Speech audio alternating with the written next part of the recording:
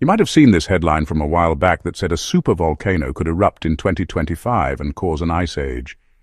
Now is it time to start worrying? Or is it just fear-mongering? Let's have a look. This study was published last year in the journal Quaternary Science Reviews. It's a review which means they didn't conduct their own new research, but summarized what's known about past super-eruptions and used that to make predictions. The authors say that there are 3 supervolcanoes that may erupt soon, one of which is the Yellowstone Supervolcano in the United States. So let's first talk about how likely an eruption at Yellowstone is, and then we can talk about what would happen if it did erupt.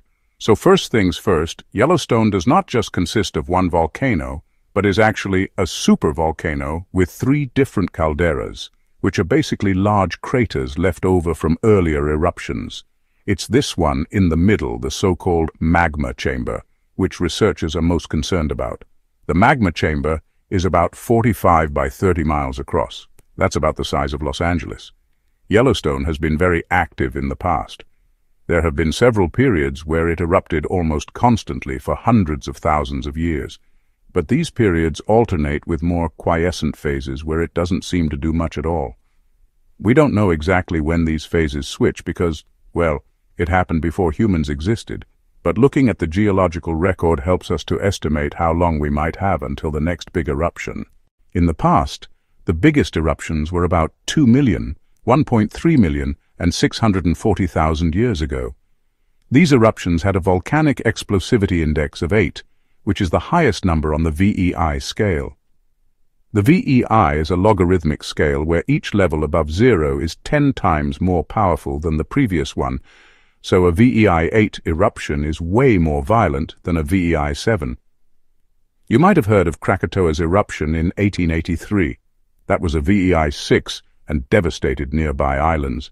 Mount Pinatubo in the Philippines had a VEI 6 eruption in 1991, which ejected more than 10 billion cubic feet of ash into the atmosphere. That's enough to bury the entire state of New York under a foot of ash.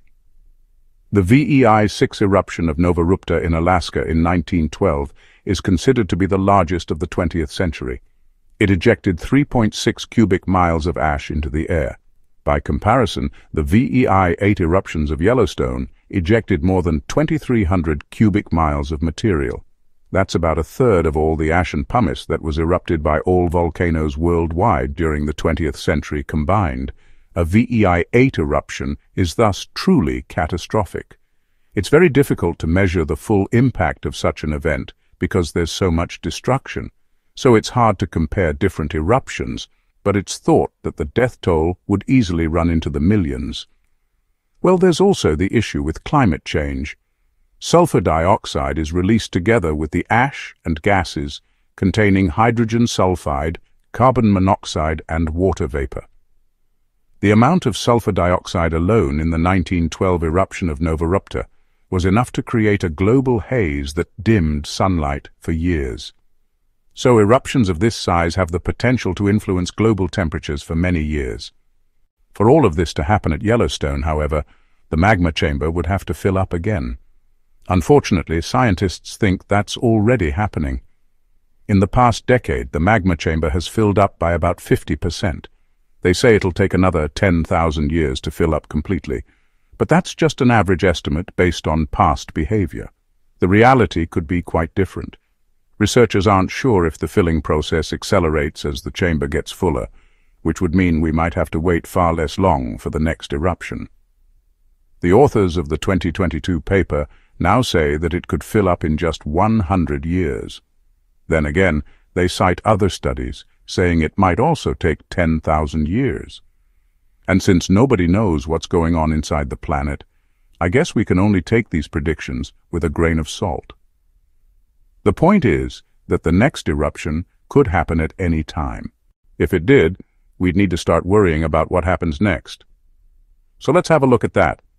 Here's a list of all the worst things that could happen if Yellowstone were to erupt. Yes, there would be a huge explosion, and a lot of people would die. But honestly, that's kind of the best-case scenario compared to some of the other stuff on this list. There would be pyroclastic flows, lahars, and floods. Pyroclastic flows are fast-moving currents of hot gas and solid matter that rush down the slopes of a volcano. Lahars are volcanic mudflows. Both would cause severe damage and loss of life in the surrounding area. And even if you survived that, you'd still have to deal with the fact that the eruption of Yellowstone would also cause enormous floods. You see, the weight of all that ash and rock would create a huge wave that spreads out over a vast area. The nearest big cities are Jackson, Wyoming, and West Yellowstone, Montana, which are about 50 miles away from the park. These cities would be severely impacted, but the wave would keep on going. Geologists estimate that the wave would travel all the way to the Gulf of Mexico, destroying everything in its path. In other words, if you live anywhere near a river that drains into the Gulf, pack your bags and move away. And I haven't even talked about the ash yet. The ash cloud would spread around the entire globe and cause crop failures and famine. This effect would be felt strongest in North America, but nobody would escape the fallout. And speaking of fallout, the ash cloud would also block sunlight and cause an ice age. Depending on the eruption strength, the resulting ice age could last between 500 and 1,000 years. This would destroy agriculture and lead to societal collapse. Even if you survived all of this, you'd still have to deal with the toxic fallout for the rest of your life. Volcanic ash contains a lot of dangerous chemicals like arsenic, mercury, and lead. If inhaled, these toxins can cause cancer and other respiratory diseases. Survivors of the initial blast would be exposed to high levels of radiation for the rest of their lives. But maybe we don't need to worry about all this after all. Some experts argue that if it did erupt, the impact wouldn't be nearly as bad as predicted. First of all, they say, it probably wouldn't be as big as a VEI-8 eruption. Yellowstone hasn't produced many VEI-8 eruptions in the past, so maybe it doesn't do that anymore. And even if it did, they say the consequences wouldn't be nearly as dramatic as previously thought. The reason for this is that the magma chambers at Yellowstone contain so much water that the magma can't reach the surface. It gets trapped underground, and the pressure builds up until it erupts. But the amount of magma is nowhere near as much as originally thought. They say the steam explosions that result from the magma hitting groundwater would be harmless on their own. But if it starts raining afterwards, the water would wash the ash into rivers and create lahars. These lahars would be disastrous for the surrounding area. But the rest of the damage would be limited because the ash cloud wouldn't get nearly as big as previously thought. The ice age scenario would probably not happen either, because computer simulations show that the global temperature change wouldn't be significant. In other words, it might not be the end of the world, but who wants to take the risk? Personally, I'm moving to New Zealand. Science is great, but sometimes it can be difficult to keep track of it. If you feel that way, you're not alone. That's why a friend and I started a newsletter that gives you a monthly summary of the most important news in science and technology. Each issue is beautifully written and free. It takes you just a couple of minutes to read, and it'll keep you up to date on everything that matters. Thanks for watching. See you tomorrow.